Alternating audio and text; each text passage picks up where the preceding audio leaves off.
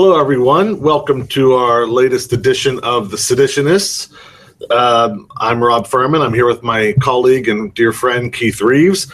We are thinking about rebranding this TV show, as we had mentioned in the last episode, and we've had some suggestions on some good new titles and things like that. I'm also going to put a link here on the page for you to go and go to our Google form and put your suggestions in as well. The more interactivity, the better it is for all of us, and certainly in its enjoyment. Also, don't forget to subscribe to our channel here and stay up to date on all the latest topics that Keith and I discuss. Finally, if you have any topics that you feel you would like to hear Keith and I debate, discuss, argue, whatever the case may be, please feel free to put those down in the comment section as well, and we'll get to those during this season of The Seditionists. Keith said that he's feeling a little rambunctious today, so we picked a topic that's going to hopefully keep him calm and cool and collected, but you know that never happens. So the topic for this particular conversation is the craze that is Pokemon Go, the game. I want to start by putting a disclaimer on here. I don't know anything about Pokemon. I never got into Pokemon. My son, however, I think owns every little Pokemon figure you could possibly buy and every game you could possibly buy. I never liked them, never got into it, don't buy the cards, don't care about the game. But I do play Pokemon Go because my son does. And I sort of always made it a rule that I'm going to at least experience everything that he chooses to play so I have an understanding of what it is. There's a lot of debate out there about Pokemon Go being a good thing, a bad thing, and that type of thing. So let's hear what Mr. Reeves has to say about the matter. Keith, welcome. Howdy. Unsurprisingly, I think it's awesome. And from an educator's perspective, anything that has the kind of buy-in that Pokemon Go does, to me, it's a teachable moment and a teaching opportunity. Granted, I'm an education nerd, just like Rob, so we're always thinking of things through the lens of being a teacher. But I think the reason that we should pay attention to this is for the exact same reason Rob said that he pays attention to it as a parent. If that's where our kids are, then that's where we need to be. Right? I think that's a fundamental premise of educational technology. If it's being used at scale by kids, we owe it to ourselves to understand it. How can we capitalize upon it? What can we use in our classrooms that may tie to it? And even if you eschew it and you say you're not going to use it in your classroom, you owe it to yourself to have your finger on the pulse of student culture. You know what I mean? Now, I'm, involved in virtual environments. I have been forever. Those of you who are regular Visti attendees or know my work in virtual environments know that I spend a lot of time with games. I've been a fervent believer in not just gaming as a quality thing to do with part of your life, but teaching with gaming and gamification, two very different things. I've always been an advocate of that. If I can find a way to use the enthusiasm and engagement that comes built into Pokemon Go. When my kids walk into the classroom, they're excited like crap about these things.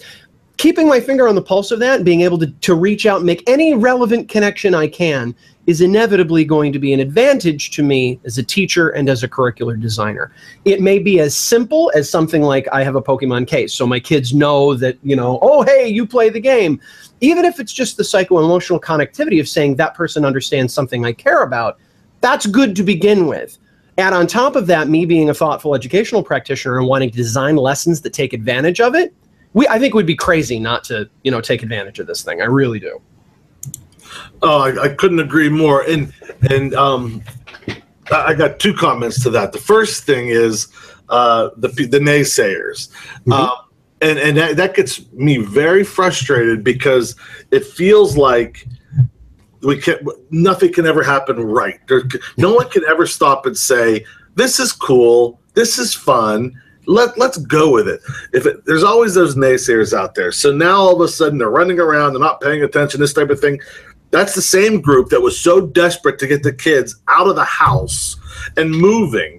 Now someone's created a video game where I can't keep my kid in the house. Yep. He wants to run around the park all day, every day, and people are still complaining about it. Those of you that are into physical education and health, you should be promoting this game like no other. Absolutely. Because all of a sudden, every kid wants to go out and run around, which is exactly what we've wanted them to do.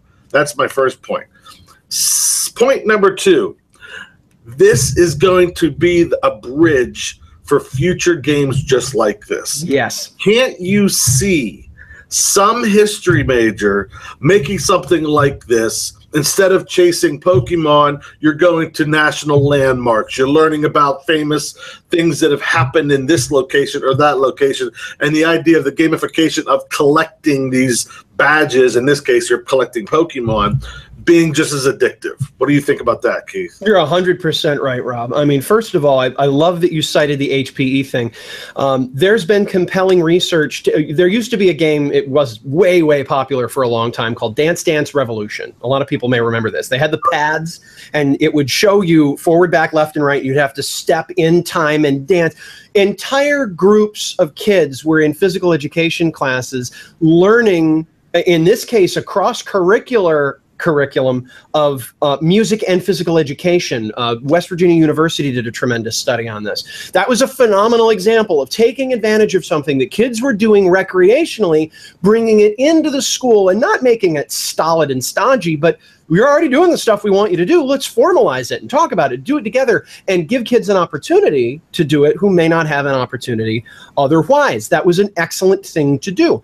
This is the same premise, right? I'm completely in agreement that if, like, let's go out and we're going to go all the way across this park and back, and maybe we'll sprint on the way out, we'll go in teams on the way back. I don't know. Let's talk to the HPE experts and ask them what literacies and what skills do we need to embed into this activity, but we'll use Pokemon Go as the overarching framework. Completely agree. HPE people should be cheerleading like crap for this.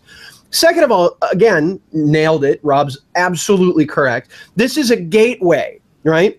First of all, it's a gateway to other forms of gaming that can have tremendous educational relevance. But also, this is going to be an initiator of a huge surge in augmented reality.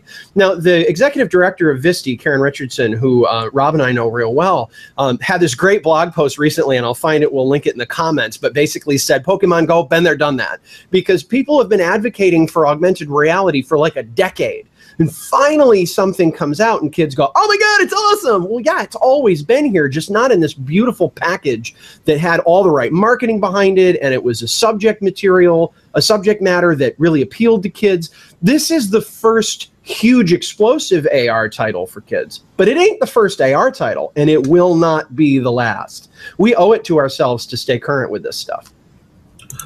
Absolutely, and let me be the first to applaud the company, whoever makes this game, because the back end of this game has to be ridiculous how complicated it is. But what an amazing game! And I have to admit, like I said, I don't know Pokemon, I don't like Pokemon, but I'll be dang if I'm not out there right with my kid in the park trying to catch those Pokemon. There's a certain addiction to this thing and a certain bit of fun.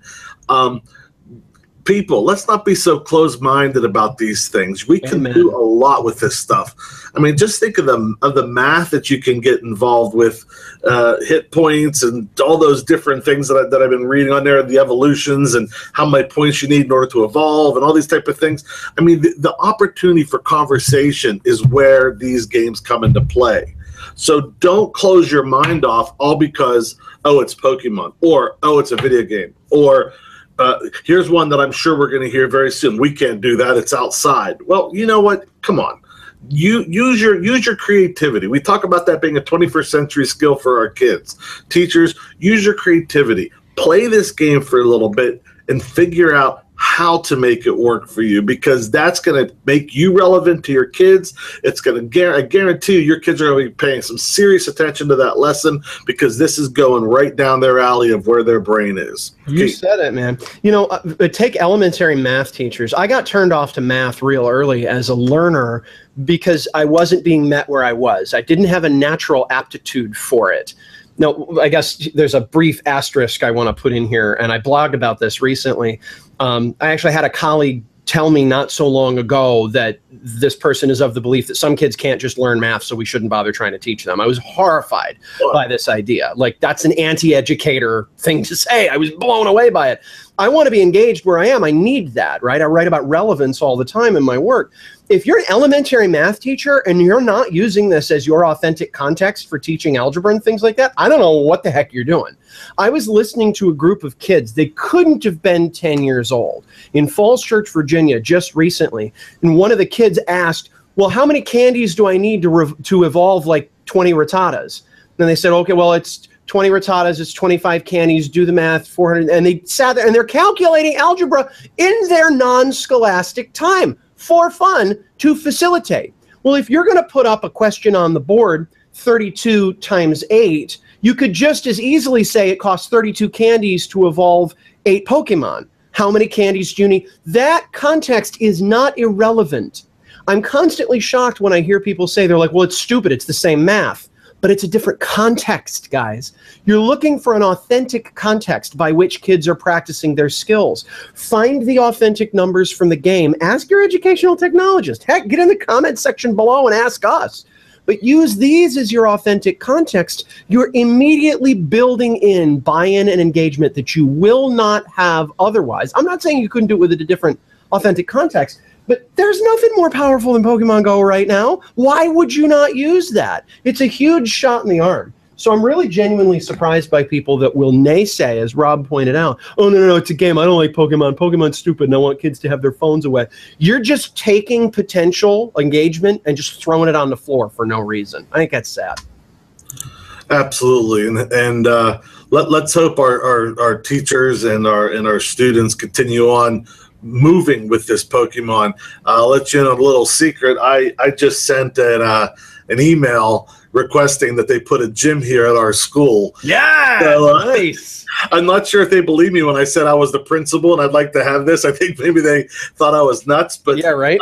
But you know, just to even bring that to a theoretical point, and then I'll let you clean this up for us.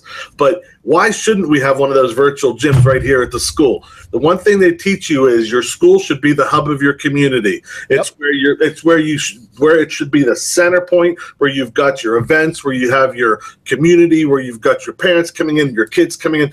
It should be the hub of the community. So my point is that why shouldn't we have a virtual gym right here for the Pokemon Go aficionados and lovers of the game, because I want you to come to my building. I want this to be the hub of the community. All right, I'm Rob Furman signing off. Keith. I'm just so thrilled that you said that, Rob. You're exactly right. And to finalize that point, if we're going to have kids out in the community, don't we want them to do it in a place that's safe, that's well monitored, that's well lit, that's well patrolled, and populated by passionate, caring educators that want to be partners with parents and families? Yes, I think we do. So I'm Keith Reeves. Thanks very much, everybody. See you next time.